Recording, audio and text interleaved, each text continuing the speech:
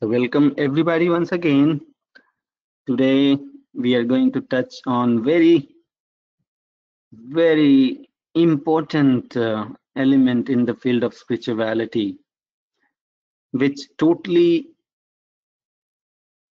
relates to the the sincere pursuit of Almighty. I mean, if you don't know about this divine door, then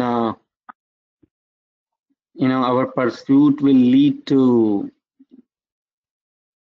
disappointment.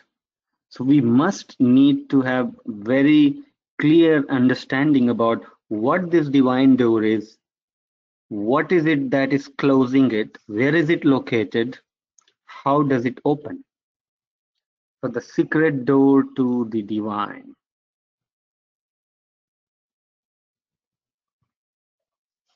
So why do I need to know about this secret door? It relates to the prime purpose of human birth. The human birth is a boon, is a blessing for the soul which is suffering the everlasting cycle of life and death, never-ending cycle of life and death is what the soul is suffering for time immemorial.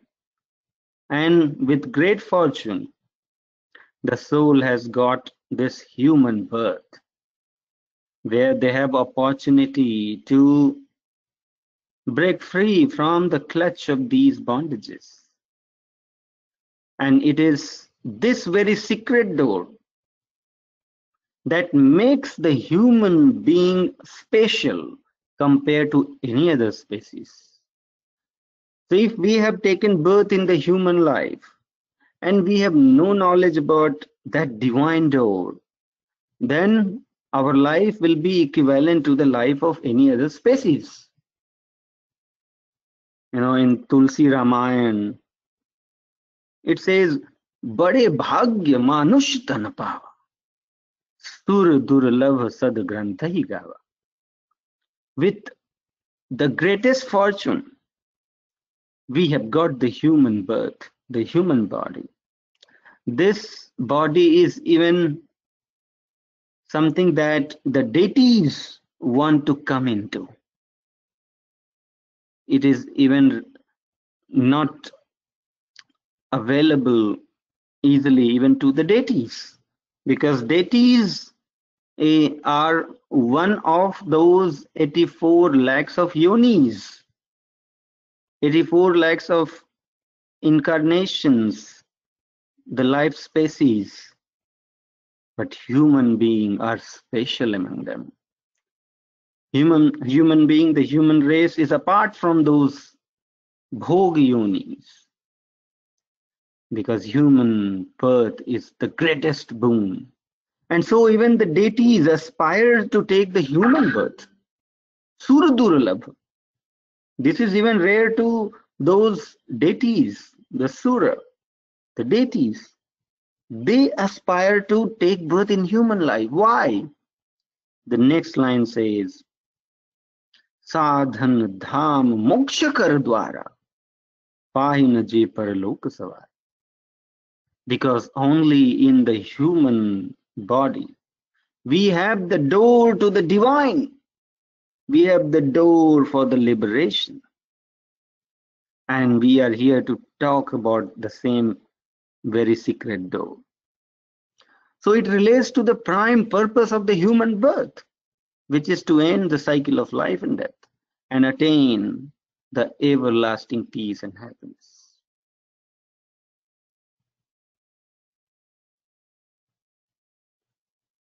But what is the problem? The problem is this door is hidden. We know about the 9 doors, which are very obvious in nature. But where is that secret door, which is called Haridwar? Think about it. The name of that door itself is Haridwar, the door to the Almighty. But it is closed. and it is secret. Our senses cannot experience it. The door is hidden and closed, and that too closed by what? Closed by Kundalini, which is like, it is like Vajra, like, that's very strong at the, it's something like hinge, the very strong hinge, which is keeping the door closed. It is closed by Kundalini. And that's why our Guru says in one of the bhajan, says, Vajra pol ughari dekho, makar tar samoy.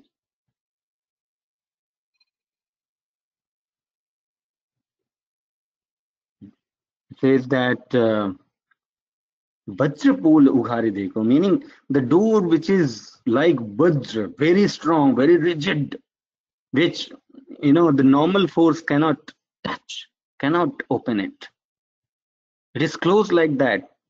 Think about it, how badly we are caged in the cycle of life and death, that there is only one escape from this chain cycle of suffering, only one escape door, and that too very rigidly closed by Kundalini.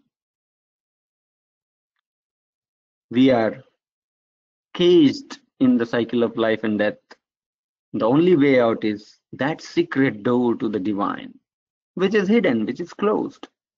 And the power that is required for passing through, for opening that door, is not within these 5 human senses, not within these 5 organs of actions, not within the 4 inner organs. All the means, the Prakritic means that we have been utilizing in our day-to-day activities, in our day-to-day worship, everything is very Prakritic in nature and are insufficient to let you cross beyond that door. Maybe it will help you touch that door, but not cross it. So the power that is required for passing through that door is not within the human limits, not within the human senses. And that is the biggest hurdle. And the sooner we realize this, it is only then we'll understand the gravity of the opportunity that we have got today by getting the shelter of Sadguru. And that's why we say that it's a boon, it's a blessing that Sadguru is present in human form with the power that can open this secret door. So what is this secret door? We know the 9 doors which are obvious in nature, which we utilize for our worldly life. We have 2 eyes, we have 2 nostrils, we have 2 ears, mouth, and 2 organs of excretion. With these 9 doors, we have been running this human life day in, day out, being ignorant about another secret door, which is again within the human body only, not anywhere else. Only the human body holds this door, the secret Dasham Dwar, 10th door. So what is the secret 10th door? Our Guru says that from the region of the heart, even the ancient scripture says this, from the region of the heart, there are 100 nadis, 100 nerves that go downward, and there is only one nadi that go upward to the top of the head, and that nadi is called Sushmana nadi. In fact, the spirit within the body is within this Sushmana Nadi only, in the region of the heart. The soul resides within this Sushmana Nadi. And the other end of the Sushmana Nadi, which is on the top of the head, the orifice of this, the opening of this Nadi, is what is called the secret 10th door, the Dasham Dwar. But this is closed, and closed heavily, rigidly, with the hood of the Kundalini. Kundalini, which is the serpentine entity, which is keeping its hood at that orifice of the Sushmana Nadi and keeping it closed. And so there is no conscious light within, which is all around but not within. It is closed, and there is a darkness inside. The soul is not able to experience that light within because the door is closed.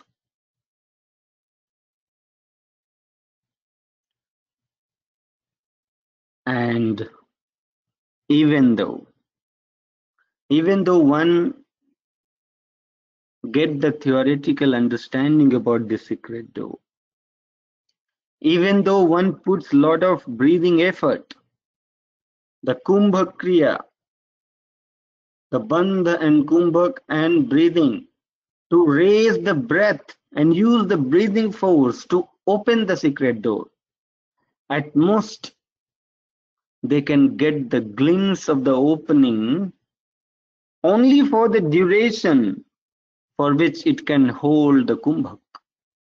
But it cannot yet have the glimpse of the consciousness which is waiting to enter inside the body. So it is absolutely beyond the capability of a human being to open the secret door and cross and attain the vision of consciousness on their own. The Divya Drishti that we have heard in several epic stories in television, the Divya Drishti, the divine eyes. When you open that divine eyes, then you can see the divine. Those are very symbolic when we represent that with the eyes. This is my divine eyes. In reality, it symbolizes nothing but this secret 10th door, which is closed. Only when this secret 10th door opens, पाट बंद है गगन का, बाहर रोक प्रकाश, अंधकार अंतर रहे, मोह कर्म जगपाश. If this door remains closed, then the soul remains caught into the darkness of Maya, because all it can see and experience is the subject of Maya.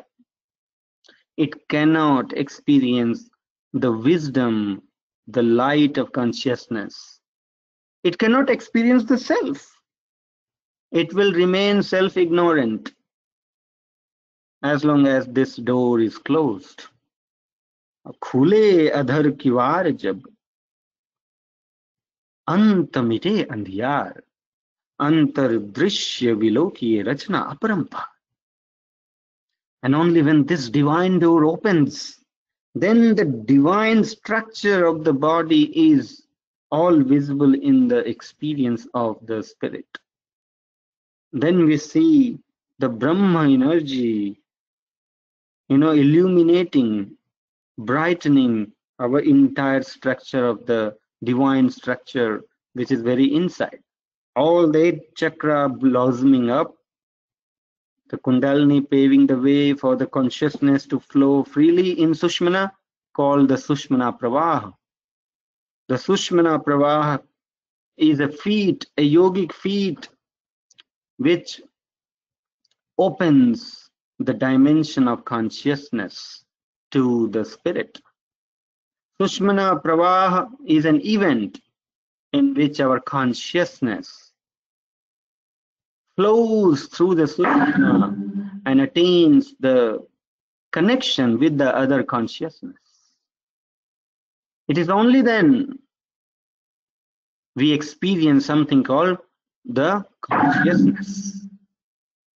If the secret door is closed, how hard we try to chant the name of the Lord,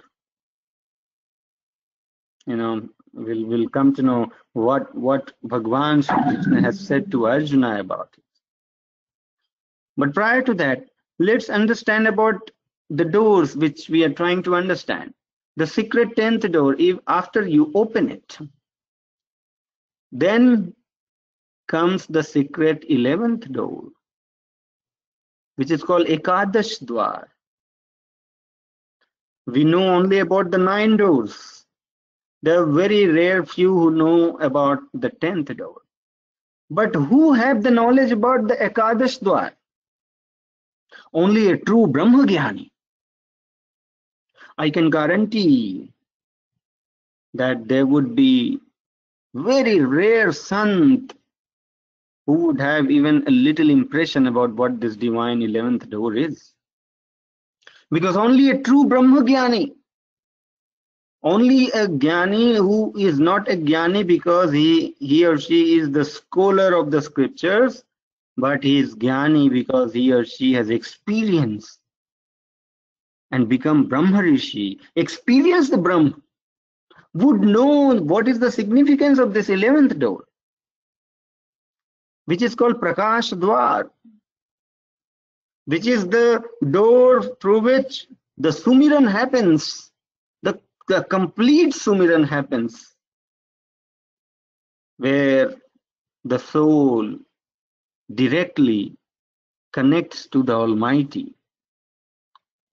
If this secret 11th door is not made visible and available to the practitioner by Sadguru, even after we open the door to the divine, the 10th door, yet you will be just roaming in the conscious space of the Akshar Brahm and not finding the Almighty in that space.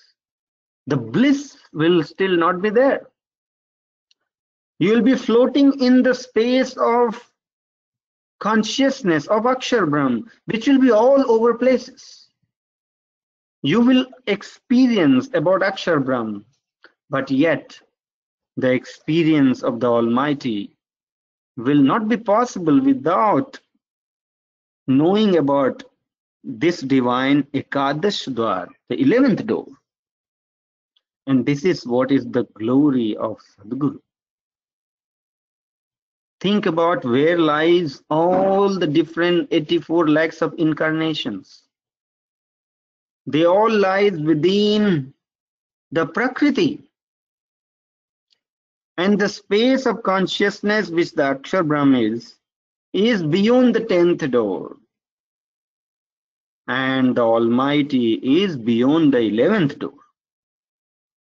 When we speak about the 10th door and 11th door, what it simply signifies is the refinement of your consciousness. Almighty is everywhere. Akshar Brahm is everywhere in this creation. Almighty is also everywhere in this creation, and Almighty is beyond this creation also. Akshar Brahm is where this zone of creation is. But beyond the zone of Akshar Brahm is the Almighty, who is also within the Akshar Brahm. So in this creation, there are two omnipresent entities. There are two entities which are to be known by the soul. One is called Madhyam Purush, which is Akshar Brahm. Who is the reason for this creation to happen? Who is the basis by which the Almighty creates this universe? It is by the Akshar Brahm energy, who lies between the 10th and the 11th door. Meaning, when our consciousness is refined to a level that it is able to cross the 10th door, in that refined state of consciousness, the Akshar Brahm becomes visible, it comes into experience, and we find Akshar Brahm all over places. But the refinement of consciousness has not reached to the level that the Almighty become visible to you. That happens when the practice continues further, for the further refinement of consciousness, for the further refinement of Surati. The Surati, which is nothing but your rays of consciousness.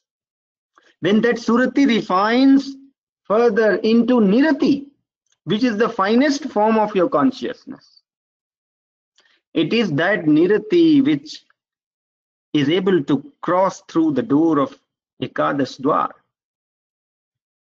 And when it succeeds crossing that door, that is the sign that you have attained that level of refinement of your consciousness, that now the Almighty also will be visible to you all over places. So most subtle entity in this creation is the Almighty. Almighty is everywhere. There is no place where Almighty has to come, because Almighty is already there. So Almighty does not go and come anywhere because He's already there. What we need to do is refine our consciousness to that level that omnipresent Almighty become visible to us. So the process of refinement is by practicing the flow of consciousness through these doors, because only when your consciousness is refined enough to cross that door, you reach to that level of subtleness where these entities become visible to you. The Madhyam Purush first and the Uttam Purush, meaning Almighty, the next. So it is very important to have clear understanding about these doors, the 10th door and the 11th door. To clarify further, the 11th door in the space of consciousness of Akshar Brahm is hidden, just like the 10th door is hidden in this body. So is the 11th door hidden in the consciousness of Akshar Brahm. And who makes it evident to the seeker? It is the Sadguru. By all these, we understand what is the glory of Sadguru, why it is important for us to devote to Sadguru. Because only Sadguru has the reach to those doors. All other species, the soul who is in different yonis, will remain within the Prakriti, within the zone of creation. But we are talking about entities which are beyond the perception of our Indriyas. So we need Sadguru. Before I move forward to next slide, I would like to open this forum for discussion. Please feel free to comment, reflect your understanding, and then we'll build upon that.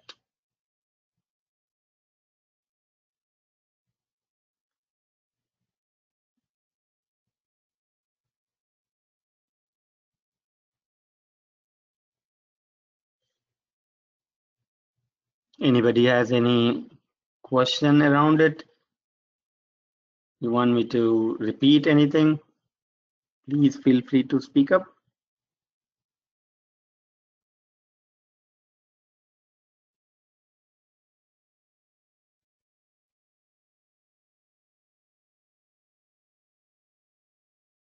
Namaste, Vijay Kumar ji, Narayana here. Yes, Narayana ji, yeah. Sushumna Nadi, I think we talked about it yesterday evening as well. Wanted to understand. So I understand it goes all the way until Brahmarandra. But Right. where does it start? Is it starting with Mooladhara or is it at Anahat? If you're if your source of understanding is the internet, then internet will tell you different stories. But if your source of understanding is the scriptures which are written by the Sadguru, not by the mental exercise, not by references, but by experience, then you will find this description that there are 101 nadis that flows from the heart to the entire body. 100 nadis goes down, only one nadi goes up from the heart, that is called Sushmana.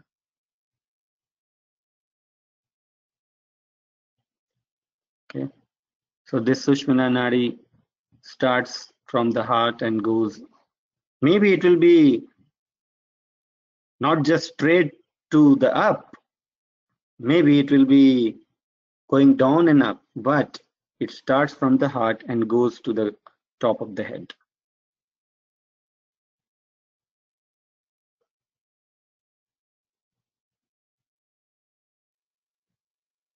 Thank you. Yeah, I heard both from Vihangam Yoga only. That's what I was a little confused. Like, what is the right thing? Am I hearing something wrong? So initially, I heard from heart to the top, but then yesterday we heard like it is starts at Moladhara. Maybe I might have overheard it. Thank you for correcting.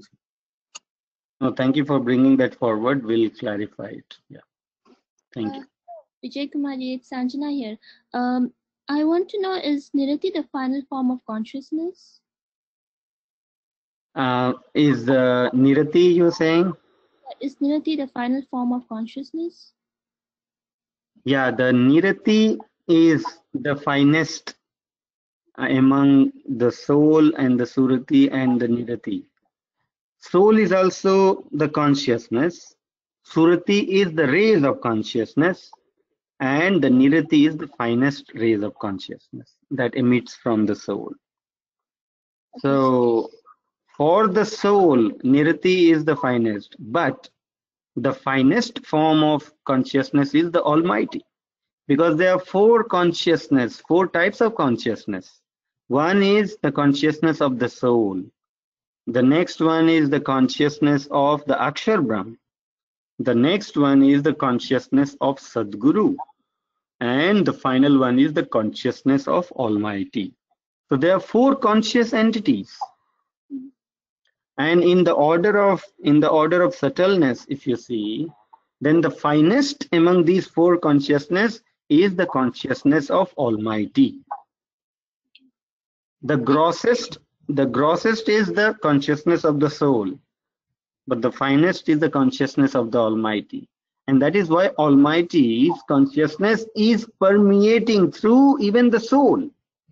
Even the soul is gross in front of the consciousness of Almighty. That's why the consciousness of Almighty permeates through everything. It passes through everything. He is everywhere. Not only in the Prakriti, but also within the soul. Yeah. He's everywhere. Thank you, Vijay. Vijayji, this is Jyoti. Yeah. I have a question in the sense that speaker, there was a speaker, I think 2-3 weeks back or even a month back, and he was, it was said that Sadhguru ji asked him that what level you want to be at, and then he took him to another level straight, instead of going like 1, 2, 3 like that.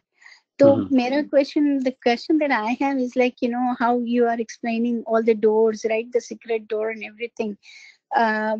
Guruji, apni patrata, like, looking at, if you're good or not and all that, right. Like that, he can guide us to that door straight or? Yes. No, absolutely. That is correct. Because that is the only way that works, our patrata. That is the only thing that works. In fact, all these practices of sadhana, seva, and satsang, the three pillars in Vihangam Yoga is only to build patrata. पल में अलख लखावे संतो सोई Sadguru kahave. For Sadguru, it is a moment job. But what is more for us is to become eligible. Right. And that's why it says, Kumbhak bandhana eko lage. Ape aap kundali jage.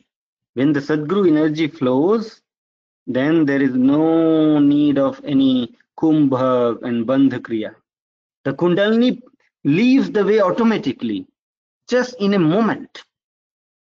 Kumbhak bandhana eko lage. Ape aap kundali jage. The kundalini awakening happens just automatically when that energy is showered from top to bottom. So here we don't force with breath to open the door, but there is an energy of Sadguru that works, opens our door, and Kundalini leads the way. Okay. Thank you.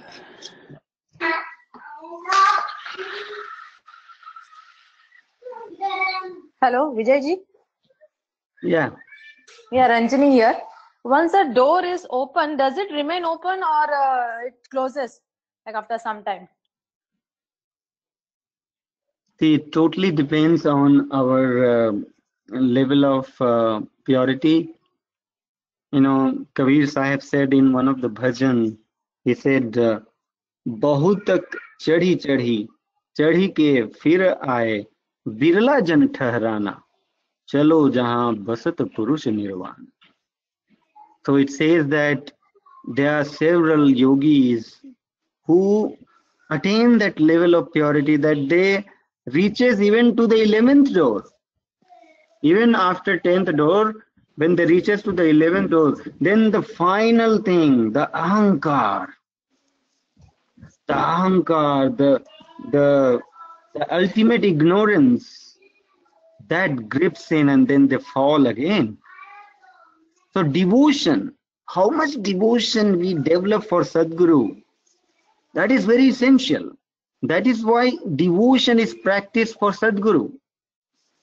Sadguru is only the basis through which he wants us to develop a devotion quality, because only with that devotion quality he will be able to raise ourselves and establish permanently in union with Almighty. So based on what is our level of devotion, how pure we have become, Sadguru can apply his force and take you there, but who will stay there? One who have really attained that level of devotion and sense of surrender within themselves. So it is not like that once the door is open, then you are free from Maya. No, unless the ultimate destiny of the yoga journey happens, which means Brahma Vidya Chingi Udi Lagi Karma Ghar Aag. Karma Vasana Jar Gayi Chetana Chetana Jag. What it means is, only when the fifth stage of Vihangam Yoga practice is complete, when the union with Almighty is attained, only at that point the Brahma energy flows into our chitta and it burns away all our vasana and attachments of the Prakriti. So only when the ultimate union with Almighty is attained, only then there is no chance for you to fall down. Prior to that, even at the last moment, also you have chance to fall down. That's why it is said it's very fine line. The track of spiritual journey is very fine. If you are even a little bit shaky in your foot, in your walk, then you have chances to fall in the drench, of Maya. So Vijay ji, till the last moment, you mean to say till like after death, or still we will be alive? Like suppose you one will be. teaches. No. All we are talking about the spiritual journey while living in this life. Okay. So that is what is called Jivan Mukta Samadhi. So Jivan Mukta Samadhi is the precondition for Videha Mukta Samadhi. There are two kinds of Samadhi. One is called Jivan Mukta Samadhi and one is called Videha Mukta Samadhi. Jivan Mukta Samadhi means while living in this life, even when you are, let's say, 21 years old, 22 years old, from then on itself, you will become Mukta. Right from the age of 21, 22, you are already Mukta. Meaning you are already in union with the Almighty. And just that, you are connecting to Almighty with the Ashtam Surati. You know, the soul has 8 rays of consciousness, where the 8th one is inactive right now. Only the five suratis are active, with which you are doing the worldly activities. The surati, the 8th surati, the Ashtam surati is what converts into nirati and connects to the Almighty. And then the rest of the surati comes down to the body so that you can perform your daily activities for the rest of the life. And your state become a Jivan Mukta state. It is something like the Panihari, meaning a lady, a villager, who keeps one matka, the pot, the water pot on the top of the head, but she does not hold it. In her hand will be the other water pots, and she'll be carrying those water pots, but one part of her consciousness will always remain on the water pot on her head, so that it does not fall. And she will be walking carefully, holding the rest of the pot with her hand, without letting the water pot fall down from her head. This is how a Jivan Mukti yogi lives.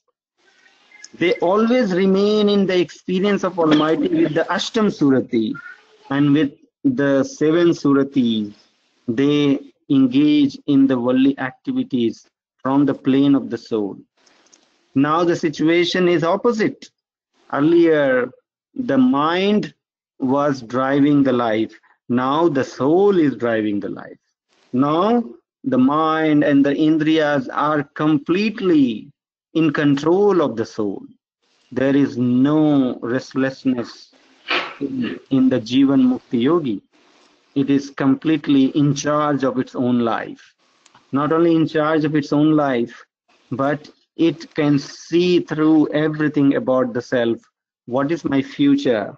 When am I going to end this human body?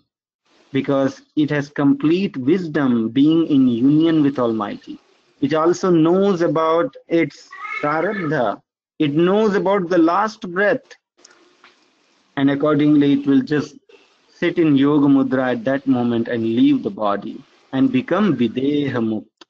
Meaning now all the entire consciousness now leaves the body and unite with Almighty, leaving the body behind. So that is when it attains Videha Mukta. So Jivan Mukt is while living in the body. Videha Mukta is when is the final salvation, where you transport from this land of mortality to the land of immortality. Okay. All right. But still we need to have like devotion, bhakti in our heart throughout the life, right?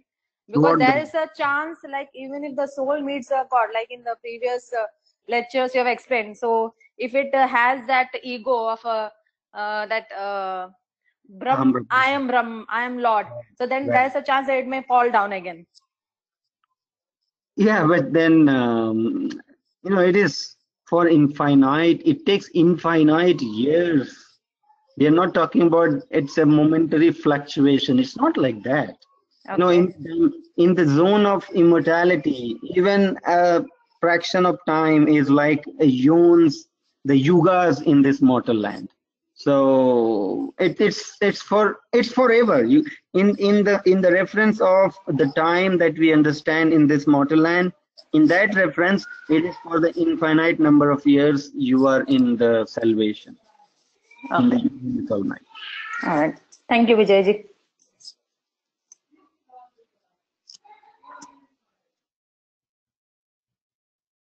Okay. So how the secret door cannot open? It cannot open by any outward flow of consciousness. The 10th door is closed by the Kundalini.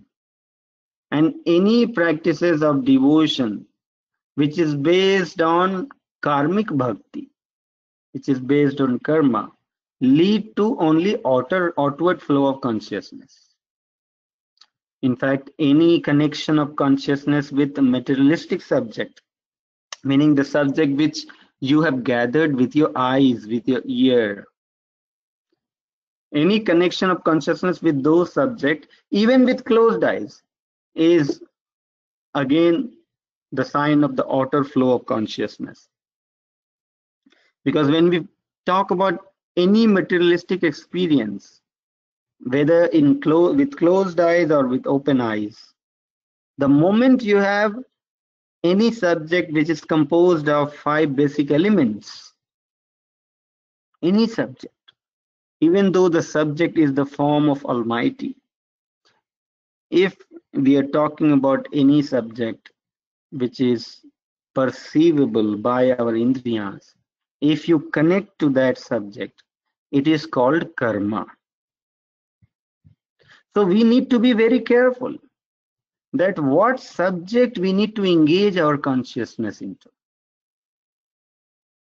Will this karma lead to the reversal of consciousness eventually, or this karma will lead to have only the outward flow of consciousness? When does the outward flow of consciousness reverses and convert into inward flow of consciousness? It totally depends on where you are flowing your consciousness, who you are flowing your consciousness into. We need to understand that. If we are flowing our consciousness into something which will keep your consciousness always outward, then you remain in the cycle of life and death, because we remain caught into performing only karma, and karma is deposited in your chitta, and based on your karma, because it's all good karma, you're doing all good karma even with these outward flow of consciousness, you may continue to get maybe the human birth. That too we don't know, because you never know for past several births what are the other set of karma that you have been performing. Only in this life you are so alert, so aware that you have started performing good karma. But this good karma is just a dust in the ocean of karma that you have already performed. So think about it. How insignificant would be your one life karma? So what is the way out? The way out is nothing in our hand. The way out is only in the hand of Sadguru. We need to understand the glory of Sadguru. What is the fortune when one connects to the Sadguru? So how the secret door cannot open? It cannot open by any outward flow of consciousness, whatever be the activities. This is where I wanted to bring forth what Bhagwan Shri Krishna said in Bhagavad Gita. He said that Nana Shastra Patena Loka Nana Deva Pujyatam Atma Jnana Bina Partha Sarva Karma Nirarthaka. He said, O Kunti son, O son of Kunti, O Arjuna, how hard one studies the scriptures, or how sincerely and with devotion worships the deities. Nana Deva Pujyatam. You worship n number of devas and deities. But if there is no Atma Jnana bina partha sarva karma nirarthaka. If all your worship of deities are futile in giving you the Atma Bodh, then all these efforts are meaningless. O Kunti's son Arjun, how hard one studies the scriptures, or how severely worships deities with indriyas, if that do not lead to the Atma Gyan, the realization of the conscious being, the conscious self, all these karma are futile. We need to sincerely think about it, what Yogeshwar Sri Krishna is telling here. So any physical process, whether performed in the name of devotion, including one in the name of devotion, does not lead to the freedom from the cycle of life and death. I'll tell you a brief story at this point. In one family, there was the eldest in the family, the father-in-law, who used to worship for 2 hours, 2.5 hours every day. And he used to be fully enjoying his worship because he used to do it with, full devotion. Of course, I mean, because it had become his habit. The day he will not worship, he will feel something is missing in the life. He had so much of attraction towards performing worship every day. A friend of his arrives at the door, knocks the door. The daughter-in-law says, "Oh, my father is right now selling the horses. Maybe you need to wait or come later." After some time, the door knocks again. She says, "Oh, I'm sorry, right now my father is busy counting his money. You need to come little later." And third time, when there's a knock on the door, this time the father-in-law, who is sitting in the puja room, in the worship, he could not control himself. He said, "This time I won't let my daughter lie to my friend." And he will rush to the door and open the door and then tell the daughter-in-law, "Why you are misguiding my friend?" And then the daughter-in-law says that, "Forgive me, father. Is it not true that when the first time the friend arrives, though you were in the worship, but your mind was not there. Your mind was selling the horses. Second time, you were counting the money. So mala to kar mein fire, jeev fire mukh mahi, manwa to chahu dishi fire, yah to sumiran nahi." This is not how worship happens. And how hard you try to be devotional from your own side, only when you have great sanskara, when you have been worshipping for thousands of births like that, it is only then, with the blessing of Sadguru, again with the invisible force of Sadguru only, you will feel connected to your worship, at least in the Andric worship. That too, it is not going to lead to the Atma Gyan, because Atma Gyan is a different science. But at least with all these effort, your antahkaran will be pavitra, will be pure. With all this worship, with all these good intentions, and with devotion, at least the antahkaran, the mind will be pure, the chitta will be pure, because your chitta will have all the sanskaras of worship. So your chitta will be pure. The mind will be pure. Your thoughts will be pure. Your intellect will be pure. And when you attain that level of purity, then the fruit of all these Andrik Bhakti is that Sadguru will start guiding you. Sadguru will start helping you. It is only then your worship will take a shape.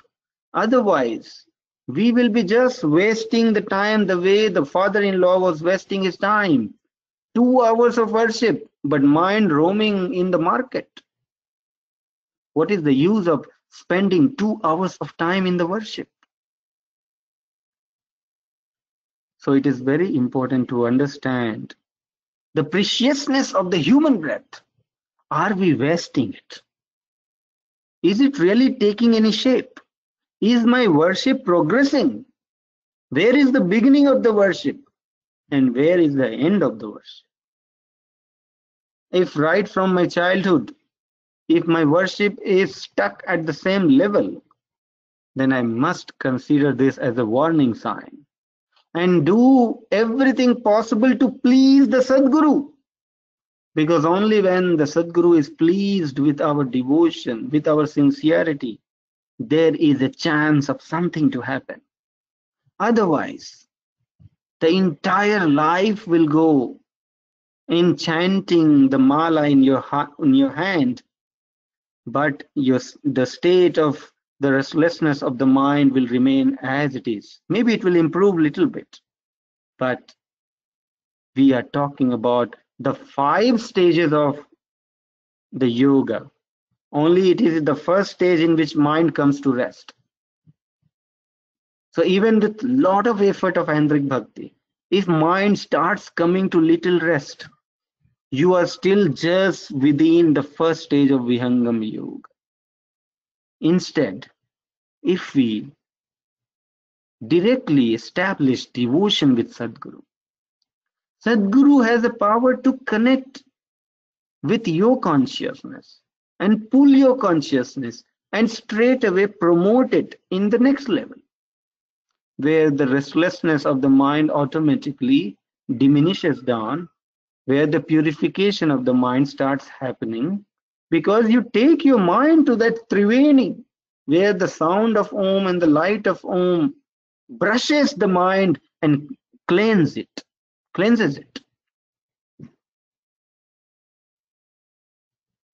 So we need to understand the science of devotion. We need to understand the science of worship. We should not be blindfolded and continue letting the outward flow of consciousness happen forever. We need to do something to reverse the flow of consciousness. You must have heard about Valmiki. It is said that Ulta naam japai jag jana, Valmiki bhai saman. Ulta naam. What is the, if many people say that Valmiki started chanting Mara, Mara, Mara, Mara, Mara, Mara, Mara, Mara. And that's how he was able to become Brahma Swarup. He became Brahma Rishi, he realized Almighty. Though the person who can chant Mara, Mara, Mara, can he not chant Ram, Ram? What is the hidden message actually in this doha? The hidden message is simply this. Ulta Nama Japai Jagajana, meaning instead of chanting the name, the Parthiv name, the materialistic name, instead of making the flow of consciousness happen outward, he reversed the flow of consciousness. Instead of connecting it to the Parthiv form, the materialistic form of Almighty, he connected his consciousness by reversing it to the conscious form. He reversed the flow of consciousness, ulta. He reversed it. He reversed the flow of consciousness from outward to inward, and then he became God realized. That is the message of this. Ulta nama japai jagajana Valmiki bhai sama. Our Guru says that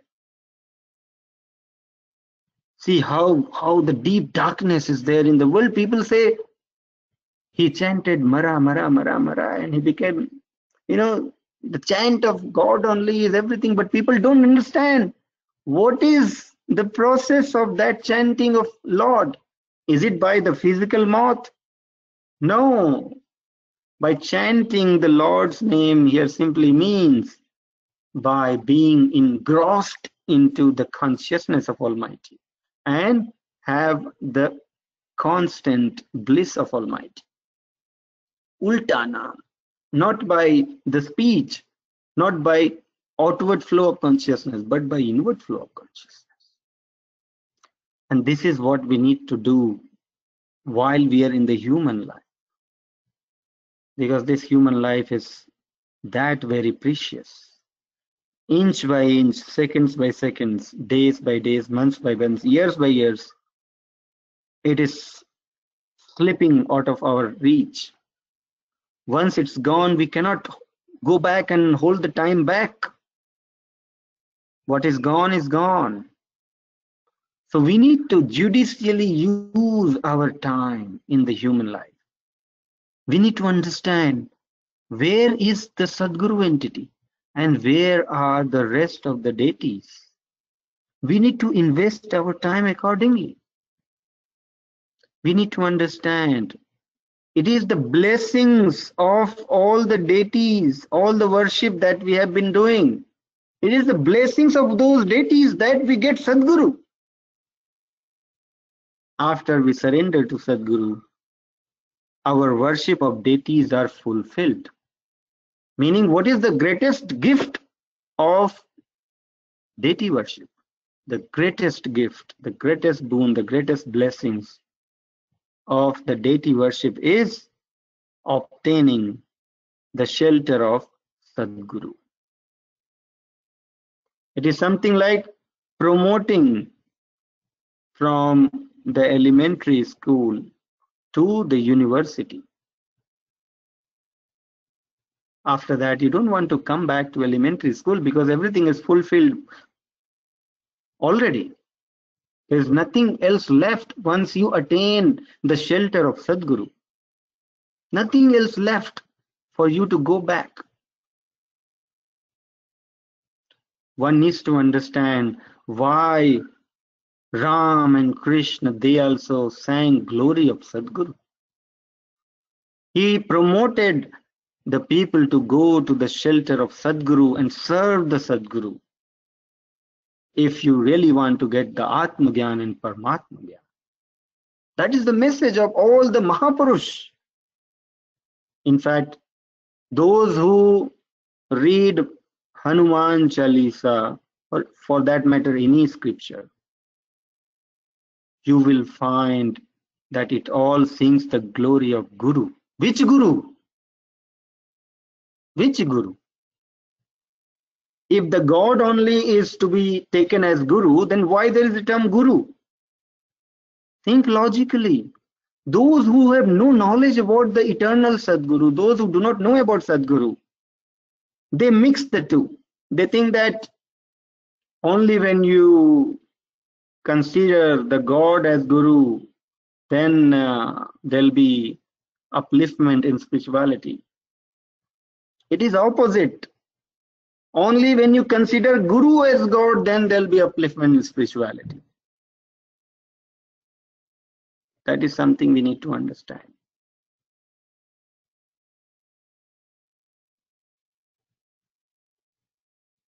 I would like to open this forum to maybe not only talk about this, but if you want to extend any discussion from what we left in morning session, 9:30 session.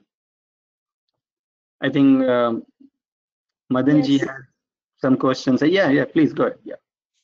Okay, Vijay. Sadhguru, Jai Sadhguru Deva, everyone. The one question I have is when you mentioned the greatest boon of doing the deity worship is getting Sadhguru. Is there any reference in Swarved related to this? Yes, right. So I will forward you the reference. that Okay. only with the great fortune, when for several births you do all this good karma, it is then the result is that you get the shelter of Sadguru. And the good karma meaning all these worshipping deities and all this. And it also says that if you get the opportunity of obtaining the shelter of Sadguru, but you do not recognize the importance of it, then all your brat, all your dan, all your dharma which you performed in the name of deities, when it came to get the fruit of it, you denied the fruit. So what happened then? It is something like then you were in a state of broken branch, which when falls off the main tree, then after that, if you stick to the same broken branch, it is not going to give you anything further. It wanted to give you the fruit when it was connected, but when it wanted to give you the fruit, you denied, and it fell off the ground. And if you still stick to the same thing, it is not going to give you anything more than that. The greatest boon of all this brat, dan, dharma, and everything is obtaining the shelter of Sadguru. If you deny that opportunity, then it's like Swami said, it's like sukha tree, the branch that fell off the tree, and after that it does not have power to give any further fruit. It is like dry tree.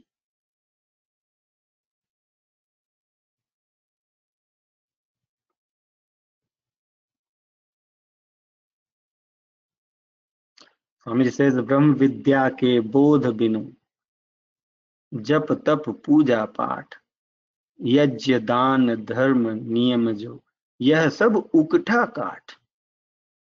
Without the Brahma Vidya, all this japa, tapa, and all the worship, everything is just like the dry wood, which is not going to give you any further fruits. If you deny the opportunity of Brahma Vidya, which is available to you in the form of Sadguru right now.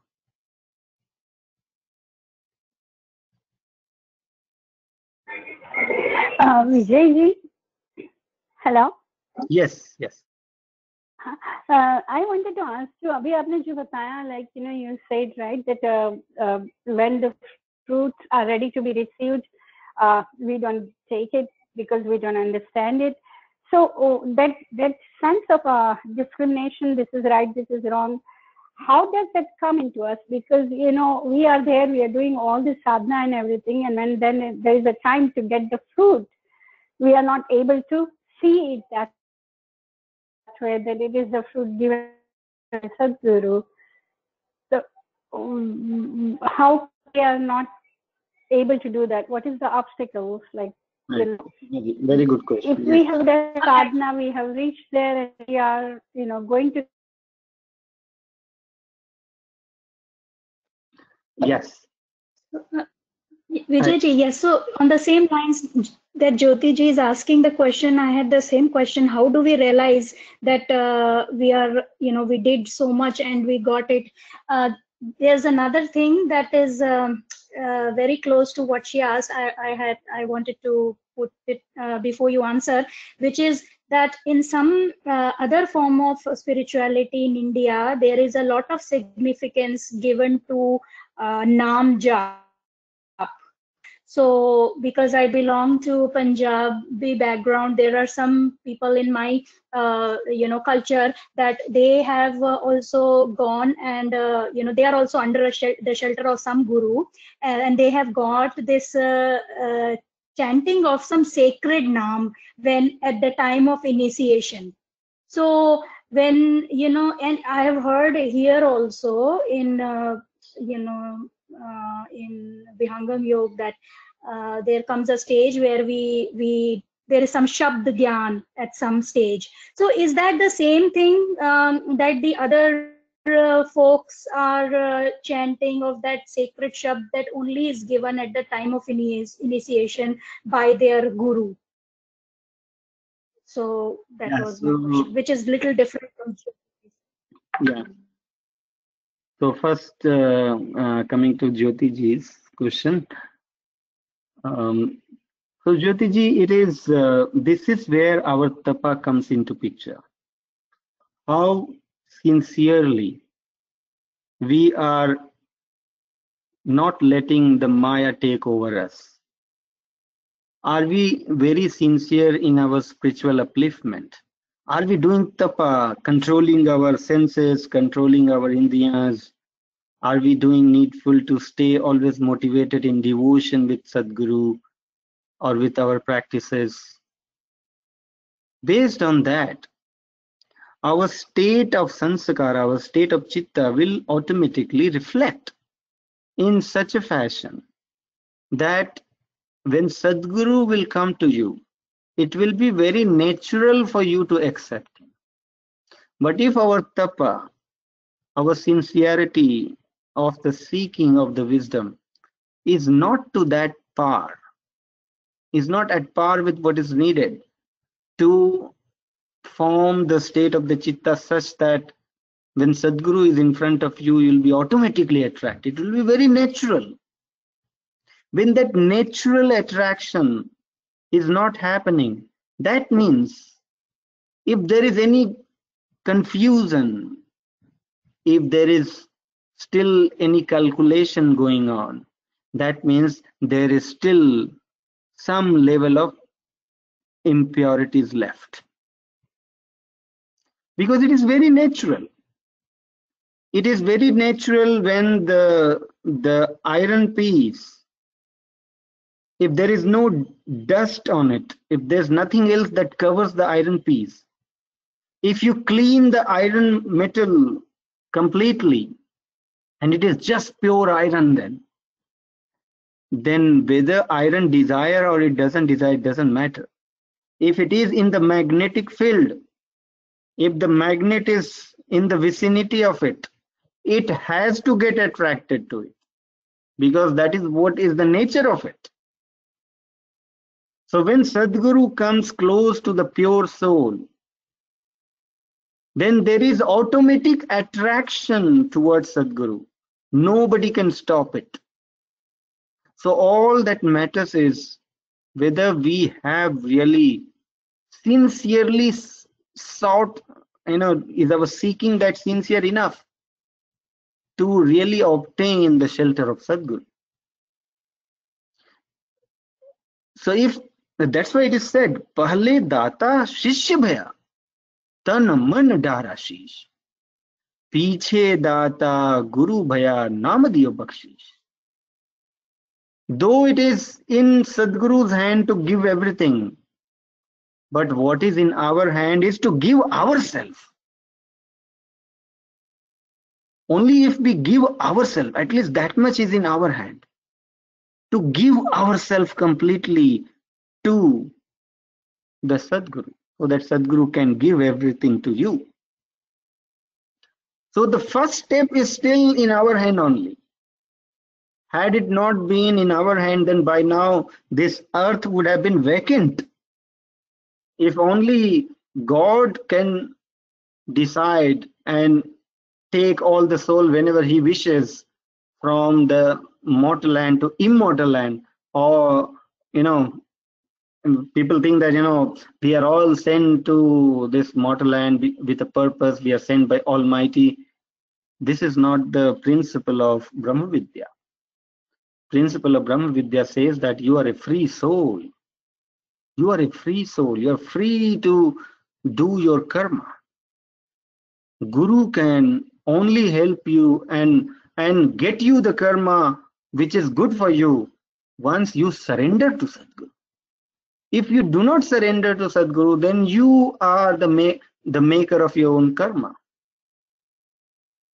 But once we surrender to Sadguru, though the worldly life is a karma driven, but then the karma also will be brought to you by the Guru, and you will involve yourself into those karma which is beneficial for you. That is how then the Sadguru becomes the controller of your life.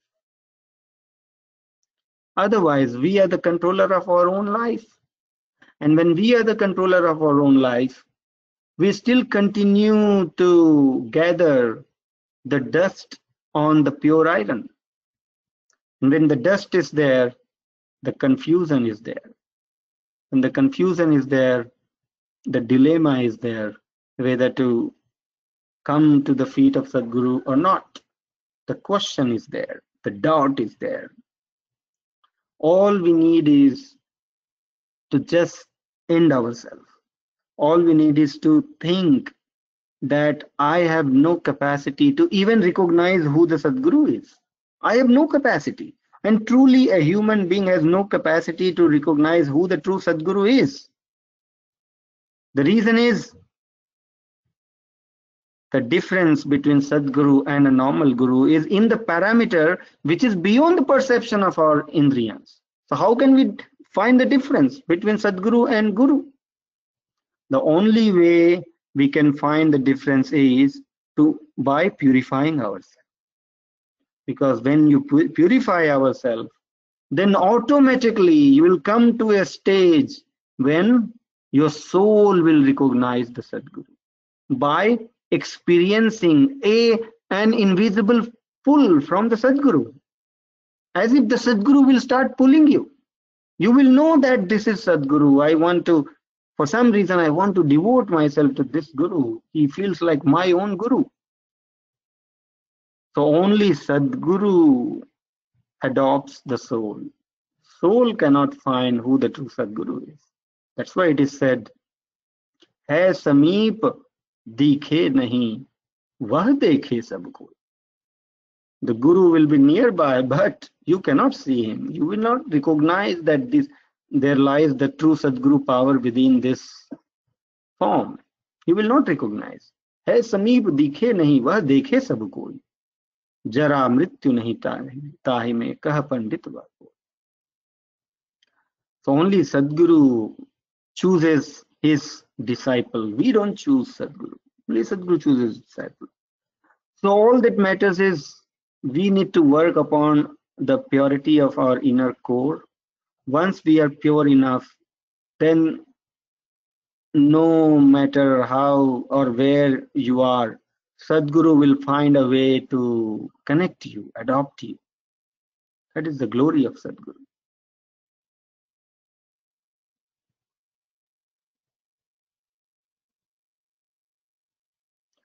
Now, coming to Monica ji. Yeah, so Monica ji, can you repeat your question? Yes. So because you were mentioning about deity worship, this question arose in my mind that there is deity worship, we all know, and also there is some form of spirituality that I can't remember the institute's name. In this in India, some of I got the question. No need to take any name, but let me just clarify it here. So when we say shabd, shabd is spoken for the consciousness. Okay, shabd here does not mean the chant, the words that we speak out of our mouth. Here the shabd means the consciousness. When we say shabd, for example, our Swamiji wrote a book called a book of bhajan. He named it as Shabd Prakash. He named it as Shabd Prakash. Why did he name it as Shabd Prakash? Because in true sense, you cannot isolate the light and the sound. Where there is light, there is sound. Where there is sound, there is light. And that is why the Almighty is also called Sar Shabd. He is called Sar Shabd, meaning who is the root sound of all the sound, who is within all the sound, who is Shabd Swarup. He is called Shabd Swarup. And at the same time, he is also called Param Prakash. So whether you look at the dimension of the sound or you look at the dimension with the dimension of light, you're talking about the same entity, because the light and sound coexist. In fact, sound is in the origin and the light is of the sound. And so it is said, in the beginning there was nothing but only Shabd, meaning only Almighty energy.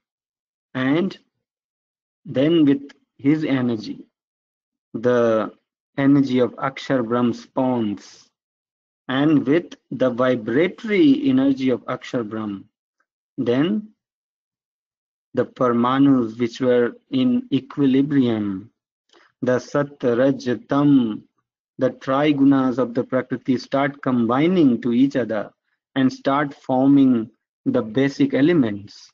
First, the Akash is formed. Then comes the Vayu. Then comes the Agni. Then Jal, then Prithvi. In sequence, these fundamental elements are formed with the different combination of Satogun, Rajogun, and Tamogun. And then with the different combination of these 5 basic fundamental elements, different creation starts coming into picture. So when we say Shabd, Shabd here is not the chant that we produce, but Shabd is a term for the conscious element only. So because anything which has a conscious light, he has a form of the Shabd. So there is a light and there is Shabd. Both coexist. That is what is the consciousness. So when we say Naam, Naam also is a word for the Almighty. Kabir Sahib, in all his Vanis, he had used Naam. And wherever he used Ram with the sense, not with the sense of Dashrath Putra Ram, but with the sense of Supreme Almighty who is all pervaded through everything. Ram jo sab mein rama hua hai, wah Ram. The Ram who is omnipresent in everything, he is the Ram. So in Kabir Vani, wherever you'll find 2 words, Naam and Ram. And in majority of the places, he used the word we use the word Naam. And Naam is just because the Almighty does not have any other name. So the Naam itself has been spoken by the saints to indicate the Almighty. Naam Bhakti Karo. Naam Bhakti meaning not the physical name of this or that, but Naam Bhakti means simply the devotion of the Almighty, who is known by the word Naam. So there is no chanting involved. When we say Naam Japa means what? One is the chanting which we produce with our mouth. And then there is chanting which is already happening. That's called Ajapa. And then there is a stage when we experience the Almighty. The experience of Almighty is called Naam Jap, meaning you are in the Shabd Prakash of Almighty. That is what is the Naam Jap. But just because of the mental and the intellectual gymnastics, people have derive the meaning of all these on the basis of what they understand at the intellectual level, and the different sects, different practices started coming into picture. But in reality, the Brahma Rishi in the ancient time itself have spoken about it. They said, Yato vacho nivartante aprapya manasasa, meaning where the speech and the mind together returns from without attaining the experience of Almighty. Where the speech cannot reach, the mind cannot reach, the Almighty exists in that very subtle zone. Where there is no reach of speech, no reach of mind. How hard you chant the name of the Almighty, it is something like our Guru says, if you say Bhojan, Bhojan, Bhojan, Bhojan, Bhojan, Bhojan, by you saying Bhojan, Bhojan, Bhojan, Bhojan is in front of you and you are just saying Bhojan, Bhojan, Bhojan, Bhojan. Unless you follow the process to take the Bhojan into your mouth, chanting Bhojan, Bhojan is not going to get you anything. Similarly, in the process of devotion also, chanting name is only for the purification of the inner core. But once you are purified, when the God is served to you, it is something like that. Bhojan, Bhojan, Bhojan. This word is only to indicate somebody who can serve you the food. But once the food is served to you, will you still continue to say Bhojan, Bhojan, Bhojan, Bhojan? Or when the Bhojan, when you're ready, when you're eligible to get the food and it's served to you, now is the time to exercise how to get the food, how to taste the food. So the Naam chanting is only a preparation for purifying your inner core. Once you are pure, then Sadguru will be served to you. When Sadguru is served to you, then is the time to devote to him so that he can serve the Almighty to you. This is how the entire ladder that you go through. But unfortunately, when we don't understand this process, we continue to say Bhojan, Bhojan, Bhojan, Bhojan and remain hungry forever. That is the problem.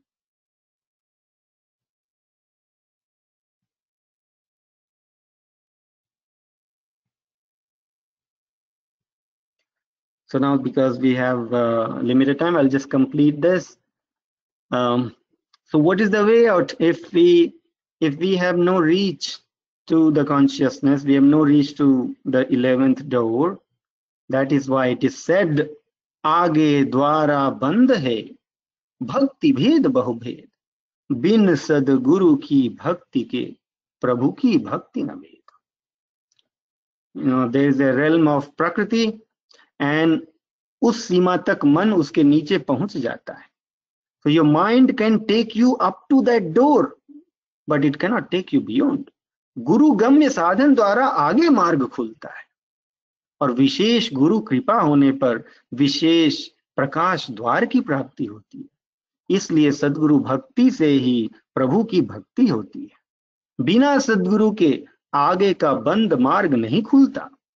सद्गुरु ही इस अनुभव गम्य मार्ग का प्रदर्शन करते हैं, और इन्हीं के प्रकाश में आत्मा उस चेतन प्रकाश को प्राप्त कर कृत कृत्य होता है.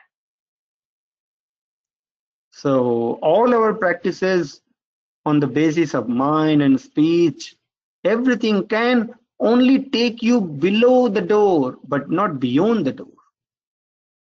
After that, you need the knowledge of the Guru, the blessings of the Guru to open the door. And with his great blessings only, you then eventually go even beyond and reach to the 11th door called Prakash Dwar. And when that is attained, when you cross that door with the devotion of Sadguru, only when you devote yourself to Sadguru, Sadguru will make you cross that door. You cannot cross the door without the force of Sadguru. So you have to rely on Sadguru for crossing that door. So you have to be fully devoted to Sadguru to be able to cross that door.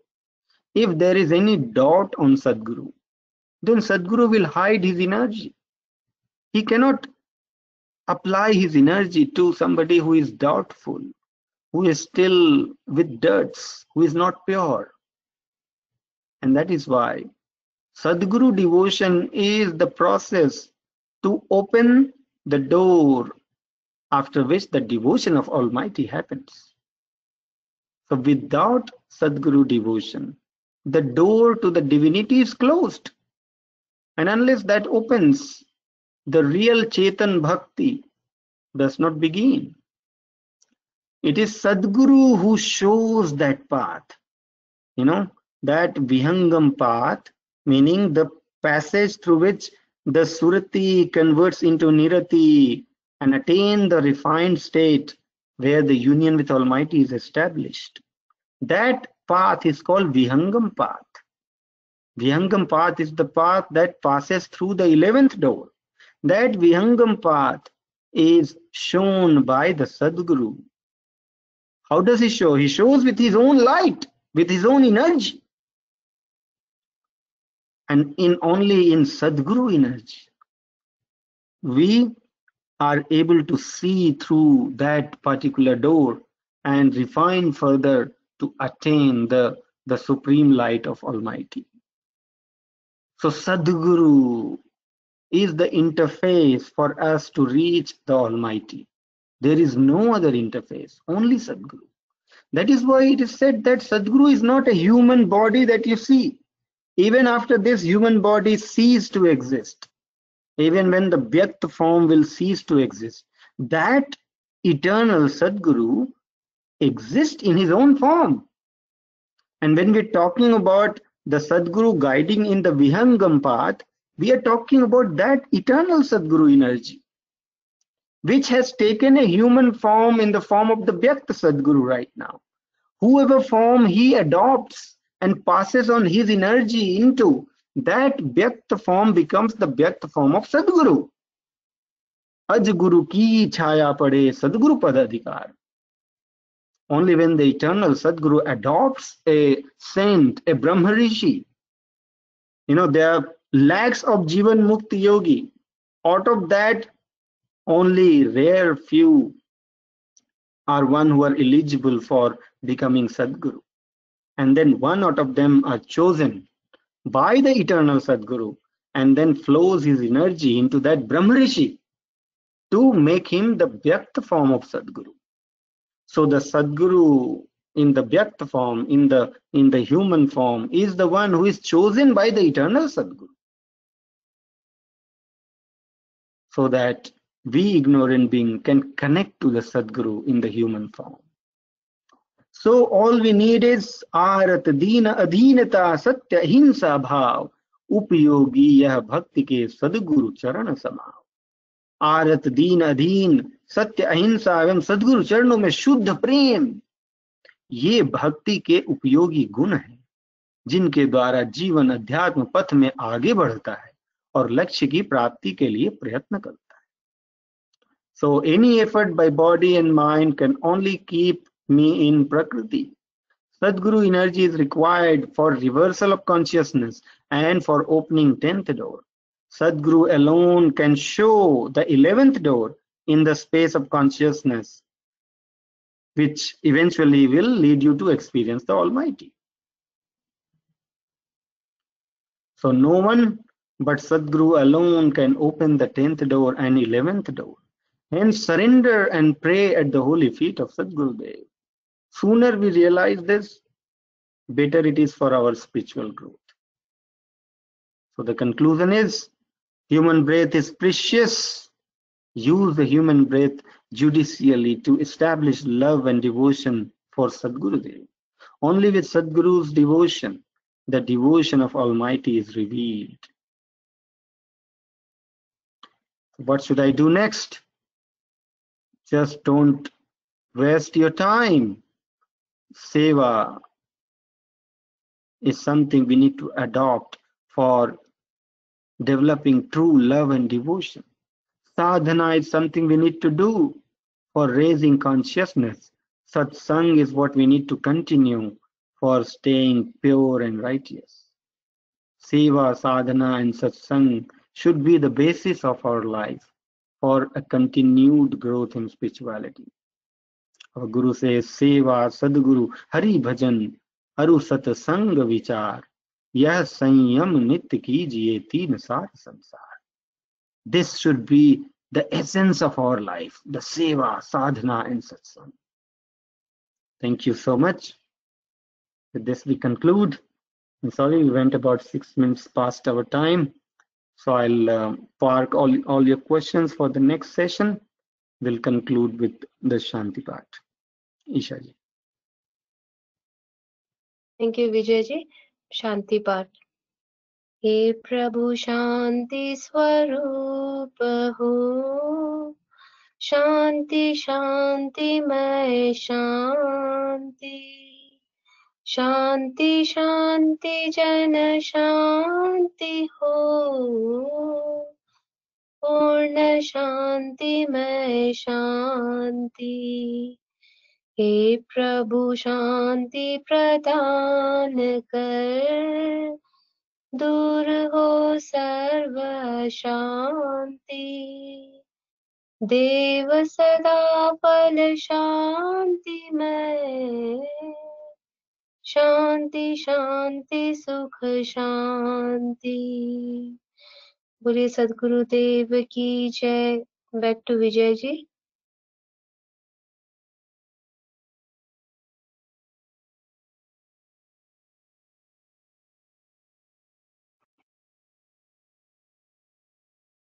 Thank you so much for offering the prayer for peace.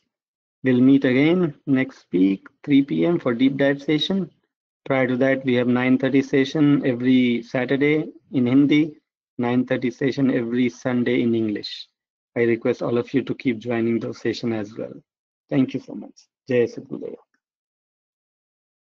Jai Sadgurudeva.